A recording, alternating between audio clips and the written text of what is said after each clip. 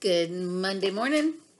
Today's devotion from Journey into Grace is entitled When We Cannot See, and it was written by Bonnie.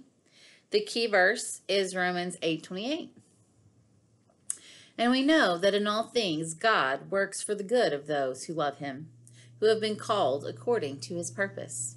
And the devotion reads, Childbirth is surely one of the most difficult times in any woman's life. It's a time when a husband would want to provide the most comfortable environment for his laboring wife, but the four Gospels indicate that few comforts were available to Mary and Joseph as they stopped in Bethlehem at a very vulnerable and physically tough time. Joseph could do little more than find clean straw for Mary to rest upon and scoop the remnants of feed out of an animal trough for her newborn.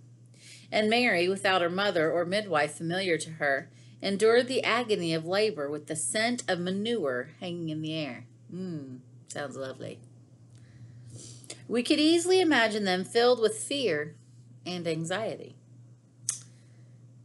There was nowhere to lean, observed missionary and author Elizabeth Elliot, except the everlasting arms. They had God's word, especially delivered by the angel Gabriel. But was this the way the Messiah, the Savior of all humankind, was to come? Had they misunderstood? Where was the angel now? Where was God? Weak things, lowly things, painful things, silent things. The instinct of their faith told them God was in all of them. God had given them his word. Therefore, they moved trustfully, quietly, through each moment, God being in charge, God being in that moment, wrote Eliot. Would we have trusted at a moment like that? The shockingly humble beginning of Jesus' life here on earth wasn't what we would expect for the birth of the King of Kings. Yet, here we find great hope, Eliot explains. So it may be for us when God's order is the reverse of what we would expect. He is in each moment in us, with us, as he is with the holy couple on their wearisome journey over the dusty roads and in the raw cattle shed. Should we expect to see how things are working together for our good? No, not yet. We see, not yet. We only know. We are reminded that when we cannot see, we go back to what we know. In all things, God works.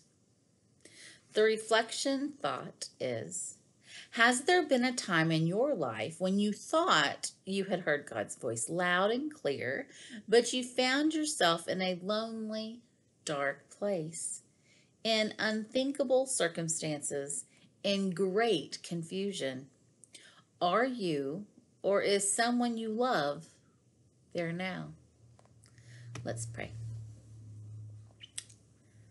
Father God, I ask that you would help each of us to remember what we know while you work in all things. Help us to trust that promise that in all things you work for our good and your glory. Help us to be mindful of opportunities to do your work here, to be a witness for you to those we live with, work with, and interact with on this journey. Be with those affected by COVID-19 and those who have lost loved ones due to this virus. We ask for strength and energy and protection for medical staff and hospital personnel. And Father, we pray for wisdom and discernment as researchers and scientists research a treatment for COVID-19. We ask all of this in your son's name. Amen.